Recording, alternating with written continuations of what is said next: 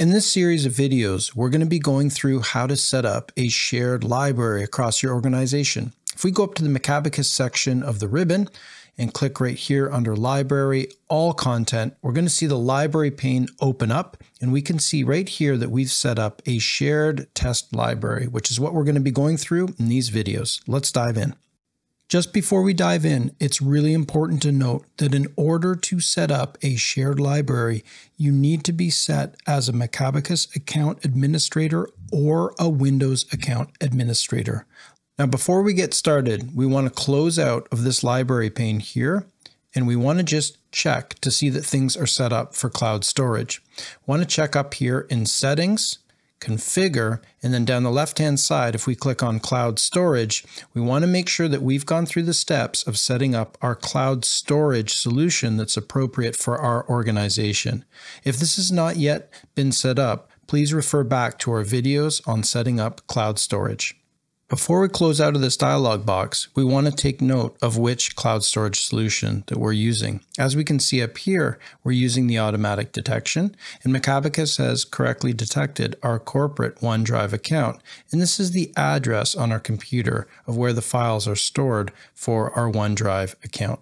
So we've pointed Macabacus to the correct location for our OneDrive account, but now what we'll need to do to set up a shared library is give Macabacus a little bit more information of where the library is located inside that OneDrive folder. Let's close out of this dialog box and go ahead to the next step.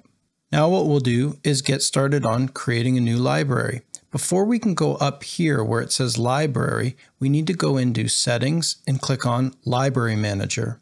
This dialog box here comes up, and we can see that we already have a personal library, but really what we're interested in here is creating a shared library. So what we want to do now is create a shared library. We're going to go down here and click where it says New Library, and we're going to put in a name. We'll call it the Shared Test Library, just like this. Now the computer is looking for a location. We're going to paste a location in here, but we could just as easily click right over here on this Browse button. It's important to note that the first part of this path matches what we put and defined in cloud storage as our cloud storage solution for OneDrive. But what we've also done is given Macabacus some information to the folder inside there where we've created this Macabacus library. Now, as we can see, we're giving read access to everyone and write access for administrators only. What we're going to do now is click this button here to create the shared library. You can see we get a little dialog that comes up. New shared library created. Be sure to publish changes to shared library definitions in the Share Settings dialog. Let's click OK here. And what we want to do now is make sure that we publish this new shared library or push it out to the other users. At this point, it's just been created here on our computer.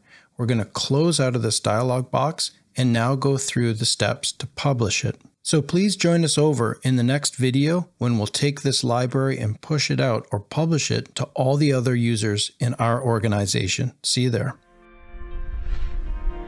If you're enjoying these tips and would like to see more of our content, please like and subscribe to the channel. Thank you so much for your support, and we'll see you soon in the next video.